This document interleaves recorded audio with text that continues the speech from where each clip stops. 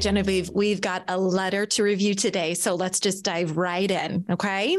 Okay, I'm ready. Good. Me too. Very first up, we have the title says Single Dad Dating Problems. Oh, okay. Ooh, that's a good topic. This could go a lot of different ways. Well, it could, and it could go on forever. I know, it absolutely could. Alrighty, let's say vulnerability. We love this. Okay, so he says, hello all, I have come here for helpful and hopeful guidance or reassurance, or maybe just to vent. We can help you with that.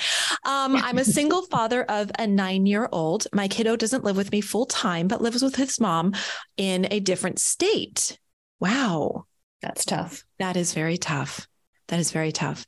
I am still very, very, very involved in his life. We talk almost every day. His mom and I do the best we can to co-parent, even with the distance. And I get him in the summer times. So before we go on, I think first and foremost, you and I will both mutually agree that investment and, commitment to this child is already, you're doing great. Absolutely. So absolutely. Yes, absolutely. Exactly. So, and then he says, I have taken a break from dating since I have been working on my career and settling into my new home state. Ooh, okay. I have finally decided to put myself back out there, but I have found it extremely difficult as a parent. I am very upfront about my situation with my kiddo and all that. And honestly, it's been horrible. I honestly have been feeling like this for the past year, since either have put myself out there that maybe I am meant to be alone. I don't know, honestly. Patience is just gone. More than 2 years of trying and I don't know what to do or what to try. Anyway, thank you for stopping by and listening, reading this. Thank you so much.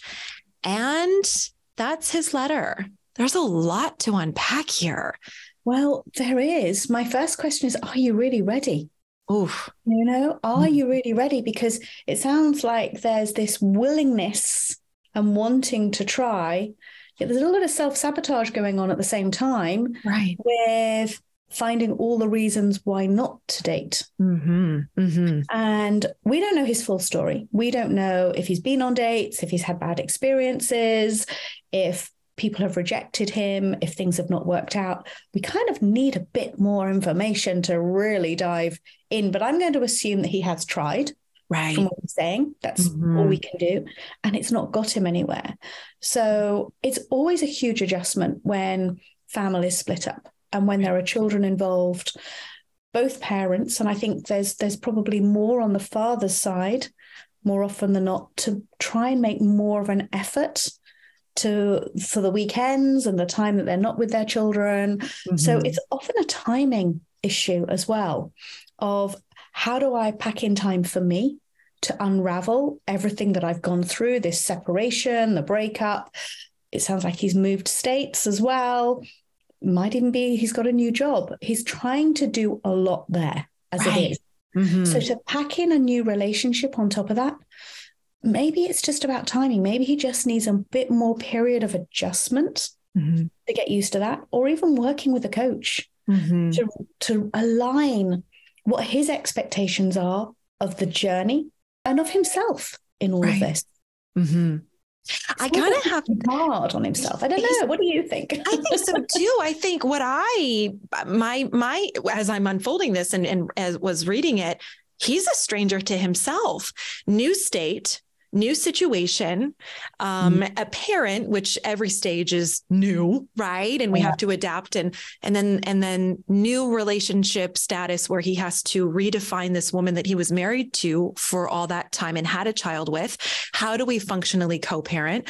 So I think that you're right that the timing, it may not be right to introduce somebody else into his life, that maybe he needs to introduce himself and accept his situation and discover who I am today, not who I was and who I want to be, but really identify and shake his own hand, right? Like, nice to meet you in the bathroom. Right, yes, in the mirror, like, who are you?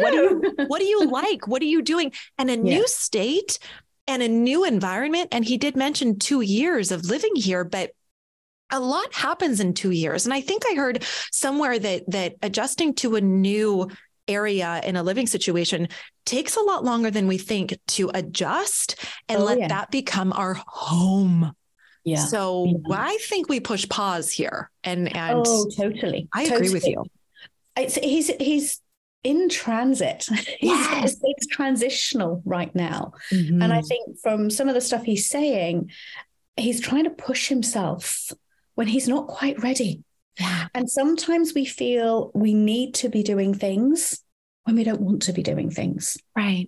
But this is the perfect time to reach out and have a conversation with a coach and just say, I just want to talk this through. Mm-hmm. What does it look like? And we're both coaches and we talk to people all the time. Mm-hmm. And what we do is we unravel where people are, where they want to be, and what that journey in between looks like. And I think he's stuck there. I think he's stuck. Exactly. And also, can I just pause and recognize exactly what you just said, that he's saying it's not working, so maybe I just need to give up. Why do we do that? Why do human beings, because it's not going the way that we kind of hope or think it should, or are being told you need to move on, come on. So why is it that his default, or our default as a society, is it's not working, I just give up? Why do we do that to ourselves? And how do we manage that? Because I think it's the kindest thing sometimes that we can do, rather than feeling that we failed, and that something's not working. We just give up. We just go, you know what? It's not working. But what I would rather hear him say is, right now, this isn't right for me. Right. So I'm going to press that pause button. I'm going to take time out for me to uncover A, who I am, right, B, what I can bring to the table. So I would really encourage him to take this time to reflect on, where is he in his life? What's important to him? So that he recognizes those values when he does meet someone. Right. I'd also encourage him to get out. That's what I was going to say. As a single man, not as someone who wants to date, not as daddy daycare, but just as a single man, go out, join clubs, do things where you can meet other people and find out what floats your boat. Yes. You never know what's going to happen in life. So I think it's really important that he just engages in knowing more people around him, getting some friendship groups, getting some support around him, and just enjoying life. It doesn't sound like he's been doing that. It sounds like he's been existing, surviving, doing what's best for his son in the father capacity. Having a good co-parenting relationship takes a lot of effort. It really does. It does, but it is so beautiful. And I think I love the big pause button. I'm visualizing just for him, gigantic pause button, right? And just push pause. And I think, let's look at the things that are going right. You are co-parenting in a completely different state with a woman where the relationship did not work.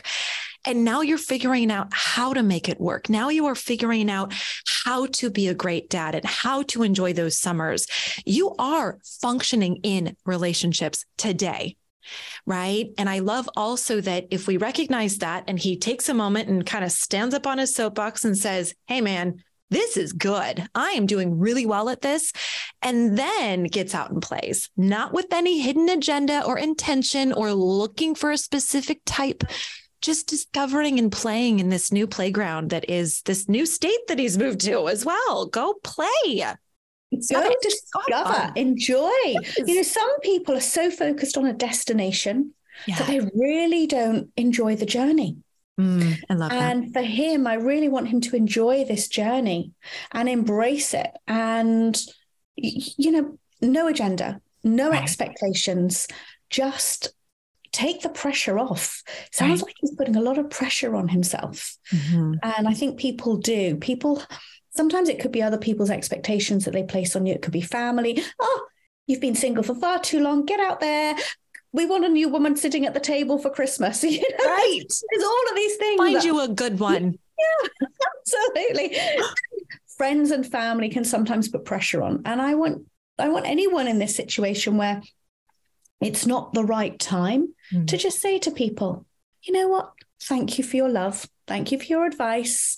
Right now, I just want to be me. I just want to enjoy being me. And it's so important when you come out of a relationship, actually, to have that time to recover in a healthy way. Your heart's got to heal. You don't want to go into another relationship with a broken heart and all this emotion and baggage for someone else to untangle. You want to go as a whole and complete person. Right. So I think it's also important to recognize that side of it too. Yes. That's exactly right. And if we have that to bring into the right relationship, the right person, the right mindset, the odds are more likely that this same relationship status won't happen again. You're going into it with an open mind, open heart, loving yourself, acceptance. These are all words that are the right thing. So I think also what we'll say for everybody that feels like, screw it, I give up, I am just going to be alone. Allow yourself to be a signal to your brain to say, wait a minute. Okay. Giving up is not the answer, but it's not a bad thing. It's not a bad place to be in. Instead of giving up, I'm going to do some self-discovery and I'm going to fall in love with myself. If you're feeling agitated as a dater, if you're feeling like you just want to give up, that you're right, Genevieve, the way you first started this, that's a sure tell sign that you might not be ready. Because dating can be hard, but it also can be so fun when you're in the right state of mind. Yeah. So getting those additional resources, when you're ready to make changes and set goals. Yes, I love that. Call us, let us help you, let us coach you, let us guide you to get you to a place where you can see straight and appreciate the dating journey. So I think it's just step by step. It is. It's these little steps, and these little steps you get more comfortable with them, and you take bigger steps, and it's a fluid journey. Yes. It really is. It's fluid. And the other thing I'm going to say is don't put a timeline on it. Right. Lots of people say, right, I'm going to be single for 6 months, or I'm going to try for 6 months. And then on April 1st, I'm going to say, stuff it. Right. Or November 1st, that's it. I'm giving up. I'm just closing all my apps. I'm not doing anything anymore. I'm not going out. I'm just bang. Right. The only person you're going to hurt is you. Absolutely. Because opportunities come up every day that you could be missing out on. Right. And I really want to encourage people to not put timelines on things. Some people take a week to heal. Some people take 10 years to heal. There's no right or wrong. It's whatever's working for you. So please don't be hard on yourself. Yeah. Please enjoy the journey. I can't say it enough. Yes. And you know what? That destination point could change during that journey 5, 6, 7 times. It's a good point. I think people get so fixated on where they want to be and where they want to go. Right. I mean, how many of us have gone into a career, matchmaking, hello. Right. Did we want to do this at school? No. Did we even know it existed? Didn't even know it existed. No, exactly. So, and it's the same with dating. It's the same with relationships. Yeah. We don't know what tomorrow's going to bring. We don't even know what the rest of the day is going to bring half the time. So, stop being so hard on yourself. Right. This is about you. This is about recovering. This is about enjoying who you are. And that's all it should be about. Nothing else right now. Exactly.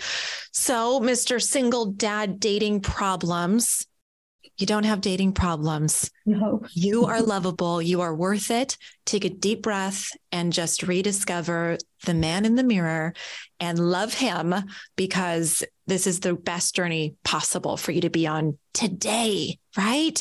And it will evolve and grow, and you will find someone special when you're ready. So I love this. Thank you so much, Genevieve. And I have to say to our audiences, my goodness, we love your letters. We love dissecting them. We love helping. So if you have any burning questions, inquiries, keep them anonymous if you want to, or if you want to share your name. We love everything. The ability to help with what we do is just why we're here. So take advantage of us and write those letters in. So until then, if you are interested in learning more about our matchmaking services, you can go to matchmakingcompany.com. Visit us. Again, we don't bite, just check us out. And of course, as always, if you're interested in learning more, just dating advice, just overall general tips, please follow us, subscribe to this channel. We have so many extra goodies coming up that we want to share with you. So until then, happy dating. And thank you, Genevieve, again for joining us. You're welcome, Heather. Bye. Bye.